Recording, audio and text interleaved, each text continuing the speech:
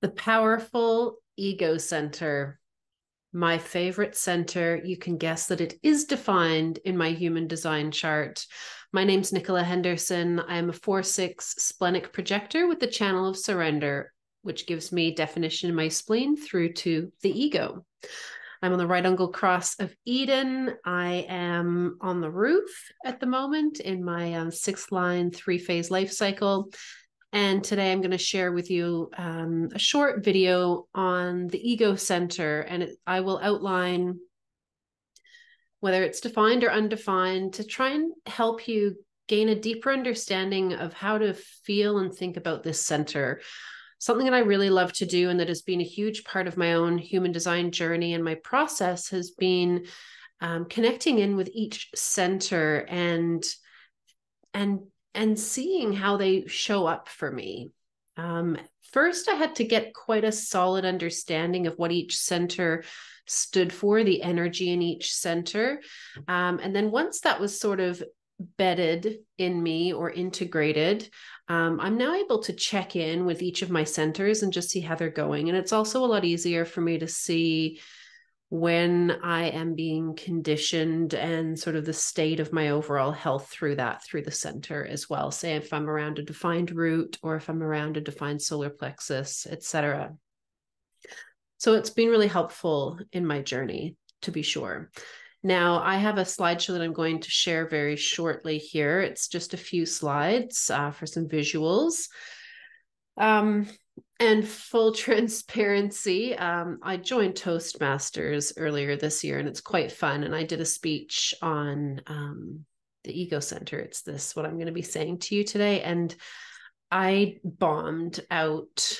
And so just so that all of my hard work doesn't go to waste, this is what I'm going to be sort of riffing off. I'm not going to be reading it verbatim, and I'll be adding some of my own little bits in there now that I'm not on a particular schedule or time limit that I'm trying to stick to of 5 to 7 minutes. But I was really proud of myself and how I put this together so succinctly, and it just feels like a waste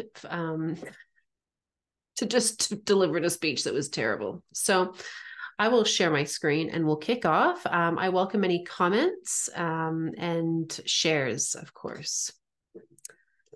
All right. Here we go. All righty. So I'm assuming that you have some idea of human design because you're here. If you've got your chart in front of you, great, because we're going to be talking about the ego center. We're going to just very briefly go into the gates and what they mean. But more so, I'm going to go into the energy, what the ego center stands for, and what it's like, defined or undefined, and what you can be aware of either way. And just remember that I am an ego being. So it's coming from this lens, okay? I find, if you can't really experience it, like I can't really experience, I can see what it might be like to have a defined root, but I don't have a defined root. So it's kind of all theory. Transits do come along and, being in aura with people and you get a different sense of it, but it's not the same as having your own definition. So this is coming through my own personal definition. I do my very best to stay, to share from this place, but of course, take knowledge from the source. So as you can see that there is 9 centers in the body graph. And if you have a look at your ego center, you'll see that it's either colored in, or it's going to be white or open. So the terminology I'll be referring to here, the white centers are called undefined centers and the colored in centers are called defined.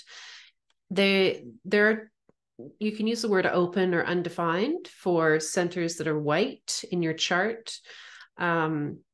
Technically, if you have no gate activations in a white center, it's open. But if you have some gate activations, but it's still open or still white, it's undefined. Okay. Alrighty. So we've got the heart center here, also known as the ego center or the will center. I prefer to call it the ego. So when looking at the body graph, it may remind you of chakras, which is the origination of this design from the 7-centered chakra design. And we're now in the more evolved 9-centered design. So there is this lingo in human design, depending how much you follow it, it's, 9-centered beings, 7-centered beings. Really, the whole vibe of being 9-centered is what this knowledge gives you, which is, I am my own unique individual being. I am my own authority. I make my own decisions. I follow my own rules. I do what the fuck I want to do, and you do what the fuck you want to do, and I honor you and you honor me, and we all have a happy day. As opposed to homogenized, getting up at 5 a.m. is the best time in the world for everybody to wake up. Nobody should ever eat past 7 p.m. Fasting 12 hours a day is the best way. All of this very homogenized, 7-centered beingness is bullshit, in my opinion. But this sort of encourages you and shows you how to live your own way, which is 9-centered. So the ego is, hold on, here we are. Yeah, okay. So the ego is one of 4 motors in the chart. What that means is that it gives you energy, and you can tap into your willpower to get things done. So the other motors are you can't see my cursor, but we've got the sacral, the solar plexus, and the root, the 4 motors there. The energy of the ego center, or the will center, is limited, and it works to rest. So what this means is that it can sort of put the pedal to the metal for a little while, and then it cannot go anymore. It needs to stop. It works to rest. Okay. So if you have defined ego, you will know exactly what I mean by just remembering that, and then just noticing how that plays out for you. And the more that you honor your energy levels, etc., the more that you will see how true that is. Because when I first heard it, I was like, don't get it, whatever. Just skim. There's so much that I just skimmed over when I was first learning this knowledge for starting my journey, that, it's only over time, when you really start to experience it, that you deepen your understanding of things. So you can think of the will energy as a higher octane fuel that you can kick on if you have this center defined. However, if you keep pushing yourself, the energy will run out and you will burn out massively.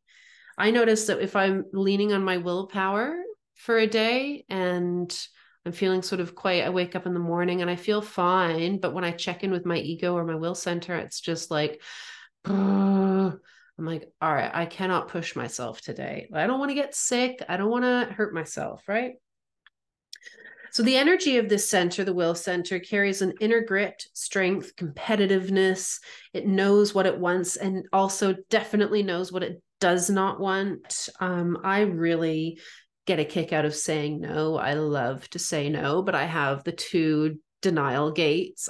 So my center is defined in my chart, and I have gate 26 and gate 40. So it's denial as in loving to say no, which the ego just loves to say in general. But I also have to be very conscious of where I'm not seeing stuff and I'm living in denial, because that's definitely a thing as well. So it's not to say that people with an undefined ego don't have an inner fortitude to them. However, the flavor is very different.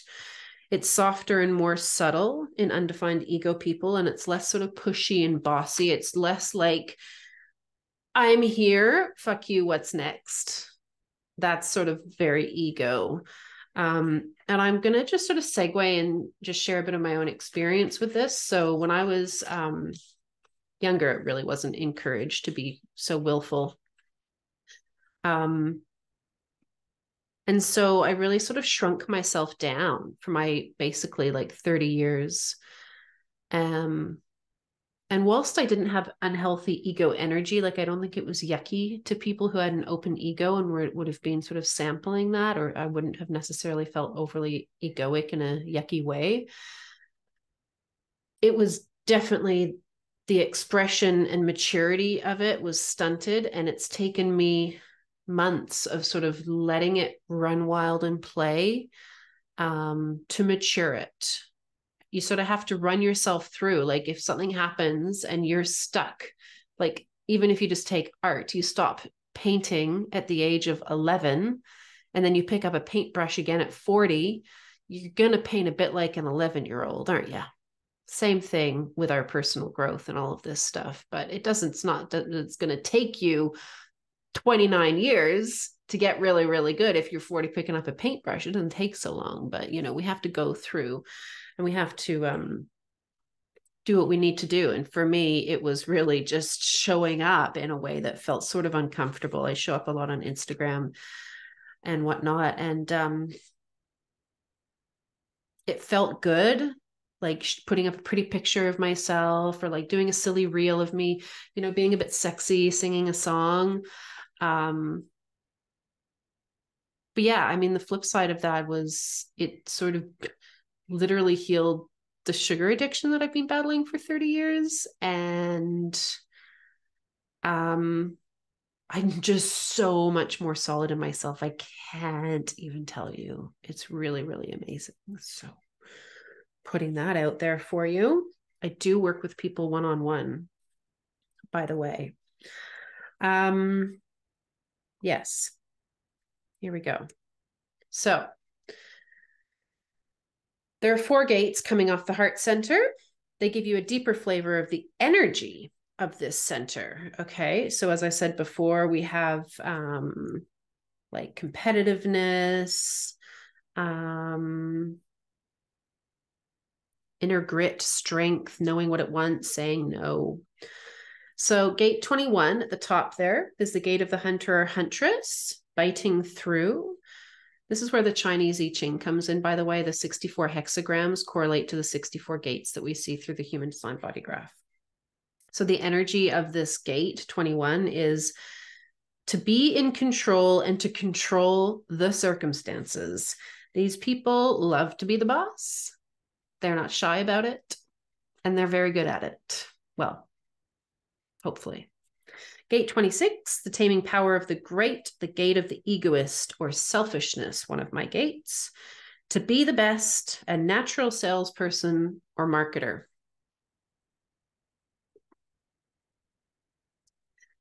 I was going to make some comment around like, yeah, I am the best. But I won't go down that path because I'll look very, no, fuck it. I have 44 as well. 44 point something, which is where the 26 connects to. And it's lording over others, which isn't very nice. However, I'm just happily sure of myself. And I think that that's really, really important energy to have in this world. So I'm just doing the world a good service. Gate 40, deliverance, the gate of solitude and aloneness, the will to provide and deliver. Part of the channel of community. So there's sort of like a pound of flesh vibe going on here.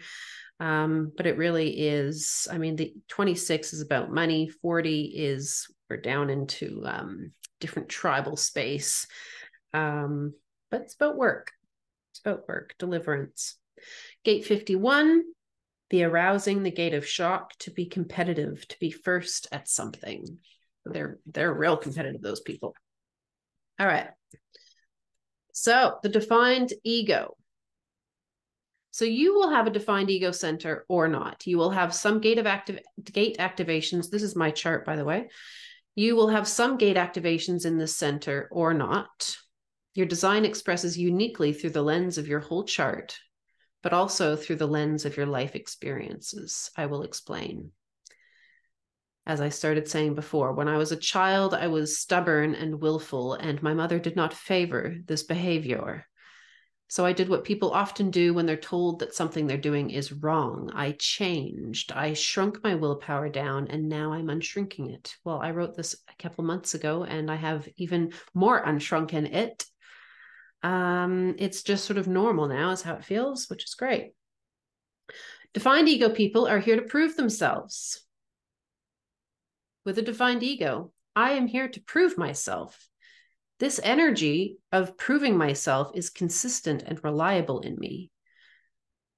Now, with no filter, my ego is demanding, bossy, brassy, loves to say no and take charge. It's direct, unapologetic, noisy, and loves money and power. This is me. It's a part of who I am. But of course, there is such a thing as unhealthy ego energy. And I think we all know what that feels like too, right?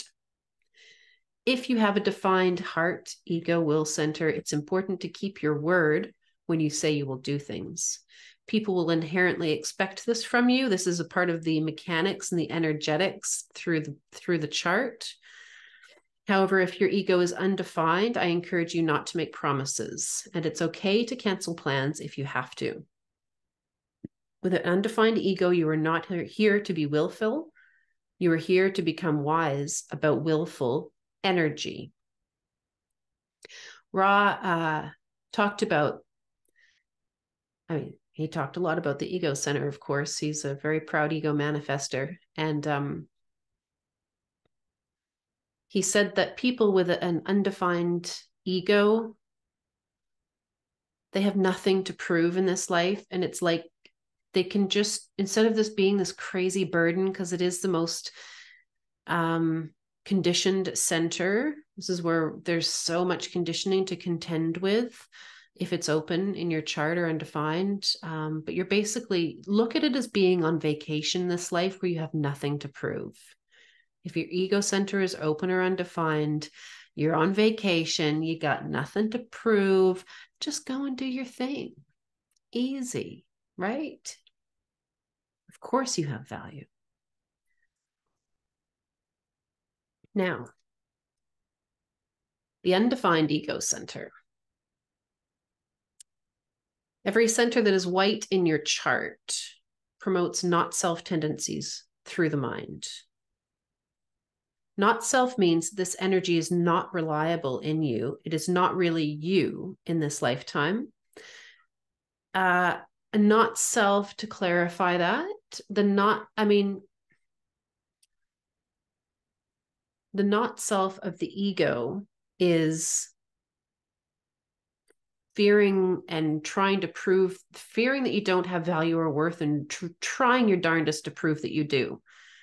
So these people are constantly spending money on coaches and all of these things to try and feel like they can finally help other people or do this or do that or prove their worth or all of the things.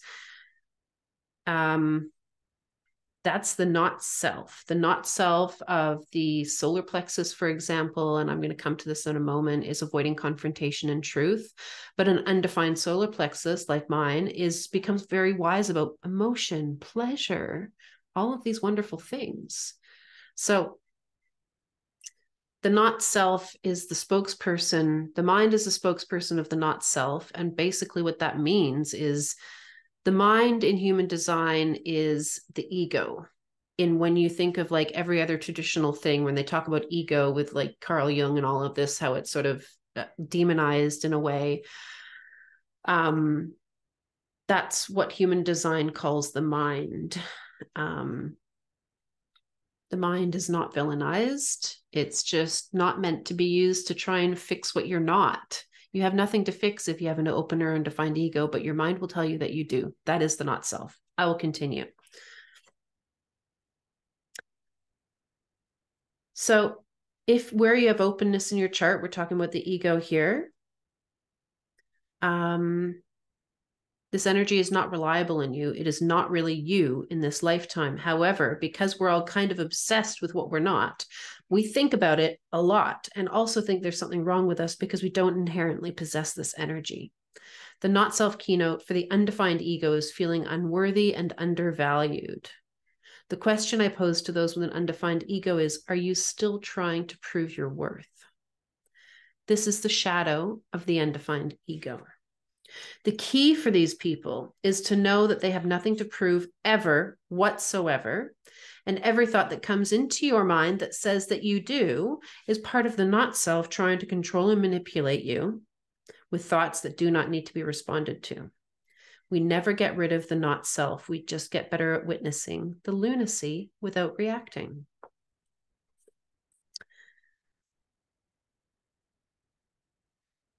If I were to anthropomorphize the ego, imagine for a moment that you're sitting at a table. You're sitting at the top as the self, as the witness, with all the other 9 centers sitting around the table with you. So you as the witness, the one observing all of this, right? If your ego is defined, it would be presenting as ironclad, strong, and willful about what it wants, and it does not question its value or worth. But if your ego is undefined, it would appear as relaxed, laid back, watching everything and all the other defined egos running around with a small, knowing smile on its face. Idiots, it might think. The ego is secure. The undefined ego is secure. And the last question it would try to answer would be, do I have value? So I really want to honor the uniqueness that you bring. You probably don't struggle with your ego if it's defined. I hope that if you do have a defined ego, that this has made you fall in love with it and understand it a little bit more. It's noisy. It's louder than my spleen. But now that I know that it's louder than my spleen, I can continue trying to parse through what my body tells me. And if your ego is undefined, I really hope that that comment around being on vacation in this life has helped you, because there's such a potency to the relaxed, I have nothing to prove vibe that you guys bring. It's really, really delicious and powerful and strong. So I hope you can embrace that. And then these are I've pinched this from Jovian, as you can see. I think it's a great graphic, but you can see the not self of all the other open centers. And again, I remember when I was first learning this knowledge and I was looking at all these, I was like, I didn't understand where these things, like how they correlated to the chart, like on mybodygraph.com or whatever. They give you the not self themes. And I was like, how do they know all this about me? Like, where does it say this in the chart? Well, it's right here. So if you have an open head thinking about things that don't matter, you don't know what to think about, you don't know what questions are yours to answer. So it's like shiny things. My open head is like, ooh, shiny things. Ooh, shiny things. So you can imagine, I call my spiritual awakening that I've been on over the last few years, it's shifted a lot in the last 6 months. I would say I kind of like went really deep into human design,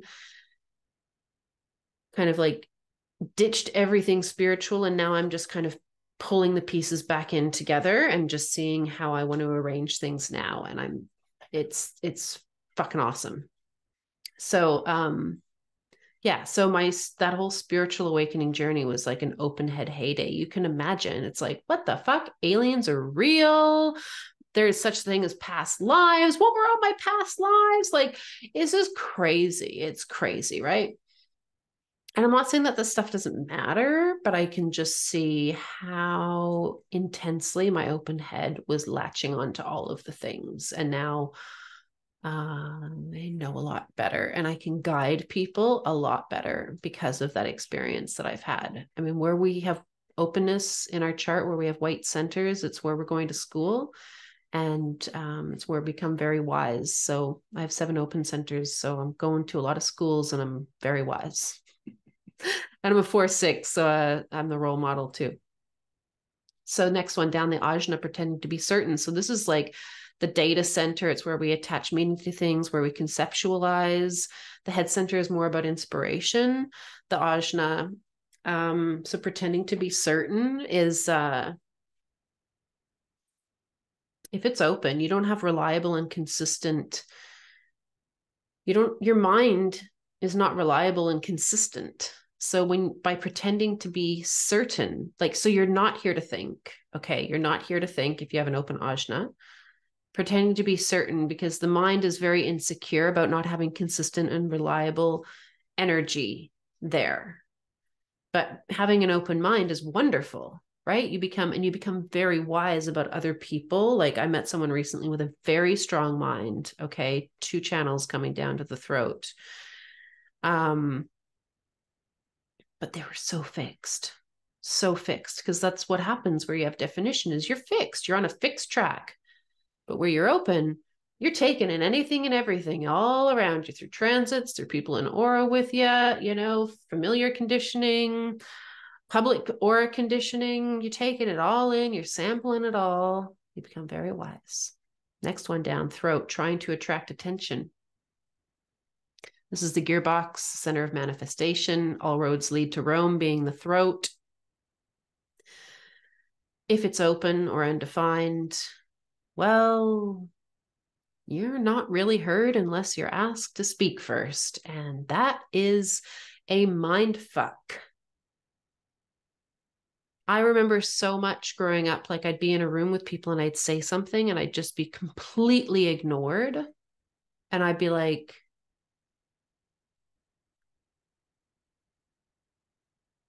should I just go and crawl into that rock? Does literally nobody care about what I have to say? Am I really that useless? Am I really that unwanted? No, girl, your throat's open. But what happens is, to try and compensate for this, is people, as soon as they get the stage, they're like, but they literally don't know when to shut up. And this trying to attract attention, like, is not just in speaking, it's like in any way in your life. So if your throat is open, just notice all of the sneaky little ways that you have created, like behaviors of trying to attract attention, because they pop up for me sometimes. And it's just like, oh my God, I was really trying to attract attention there. And there's a familiar flavor of the not self. Yeah, with these centers, when you're expressing sort of quite, well, not from the not self, when you're expressing very sort of neutrally and from a reliable space. I'm getting tired now, I will say, though, so I'm going to keep going. I have had a bit of a big day as a projector. I'm winding down because I don't have a lot of my ego at the moment to willpower me up through this. Okay, I continue. The G center, fixated on finding love and direction. I mean, this is where the magnetic monopole sits. That's a talk for another day. Such an interesting piece. So the G is also called the identity center, or the self center. The monopole is what sort of aligns us to our correct life path, and it holds us together in the illusion. It's very important. But when it's open or undefined, we don't have a fixed sense of direction in our life. And the mind doesn't like that for obvious reasons. So we become pretty obsessed and fixated on finding love and direction. So if you got an open G and you're like that, girl, just quit it. You got to quit it. You got to realize when it's happening, and you got to stop, because that is not a question for you to answer. That is not anything. You are here to be fluid. You are not here to have a fixed sense of direction and love in this life. And there's a lot of fun and liberation that can be found in that. We've talked a lot about the heart today. Do I think I have something to prove? Solar plexus, avoiding confrontation and truth. I mean, this is a major one. Big conditioning opportunities. You want to call them opportunities. And what that means is, I mean, just because you might have an open or undefined solar plexus doesn't mean that you don't feel things. In fact, you feel things a lot more than people who are defined in this center. And that is why you avoid confrontation and truth, because you are petrified about taking in somebody else's inflamed anger or frustration, etc., and having to deal with that. It's super fucking overwhelming. I know you know what I mean if you have an open solar plexus. That's why we avoid the possibility of it possibly happening again. The key, though, this is important. The key is, well, you got to do a real check on, well, is this a conversation that I really need to have? And if the answer is yes, you just got to have it. And then you remember that anything that you feel, it's not yours. You can let it pass through like a screen door. And this gets better. As we go and we learn to feel more, we sort of become a little more resilient within ourselves. That's how I found it for myself, anyways. The sacral, I mean, so non-sacral beings, holy moly, there can be a fair bit of conditioning here too, not knowing when enough is enough. Well, this plays out in a lot of different ways in my life as well. Going and going and going, and suddenly you're exhausted. It is no good. I'm a projector. If you're a non-energy type, to find yourself exhausted, it's not good. Don't do it. Okay. I have had trouble knowing when enough is enough with a lot of alcohol, with food, with all sorts of things, not just work, not just energy output. Okay. The root, always in a hurry to be free of the pressure. Well, this is the center of adrenalized energy, pressurized energy. It's pulsing. If I just finish this list, if I just push through and tap into that last little drop of willpower to get everything done, I can finally relax. You can't, you'll never be free of the pressure. It's a trap. It's a trap. It's a trap. As Alakan Diaz says, when the pressure is gone, you'll be dead. And that's it. So you just got to get better at living with pressure and recognizing that when you're feeling it, whether it's coming from someone else, hey, do you know what you want to have for dinner tonight? Stop putting so much pressure on me. I say this to people all the time. And then I had my mom stay with me for 6 weeks, who has a defined root. Oh my God, I was snapping. I didn't even know it was happening for the first week. I didn't even know what was happening. Then I was just like, oh my God. It's because I feel like she's like pressuring me, but she's not. She's asking me like simple, sweet, innocuous questions. So it's that too. Yeah. So, don't hurt yourself by rushing faster than everyone else, because you will be with an undefined root. Don't hurt yourself, okay? Because you do not have the energy to sustain. You don't. You can go for a short spurt and then you'll be done.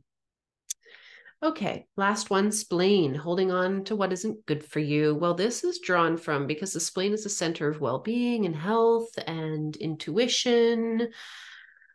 And people who have this open or undefined,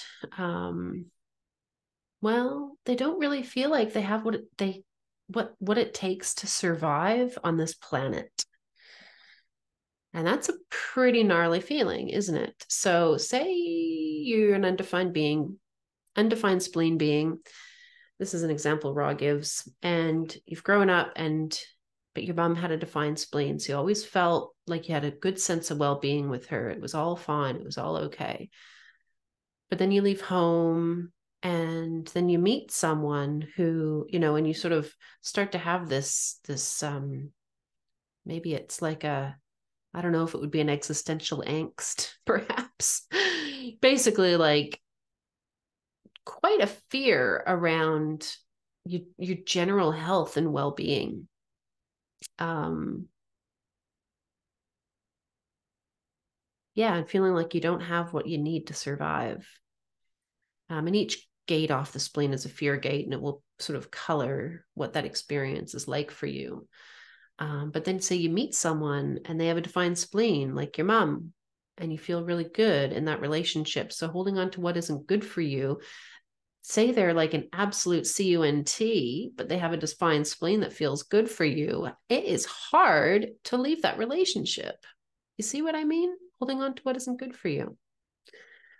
So being aware of these mechanics can make life a lot easier.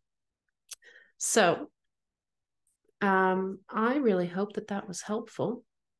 How do I stop this share? What's going on? Yeah, I can't see me mouse. There we go. Stop share. Okay, we're on. We're back on. Hi. Yeah, I hope that this was interesting for you. Thank you for being here and playing along with me. If any of this resonated, I would love to hear. My website is nicolahenderson.co. I do one-on-one sessions. I'm on Instagram, Project Queen with a W. Yeah, I'd love to hear your comments. Have a wonderful morning, afternoon, or night.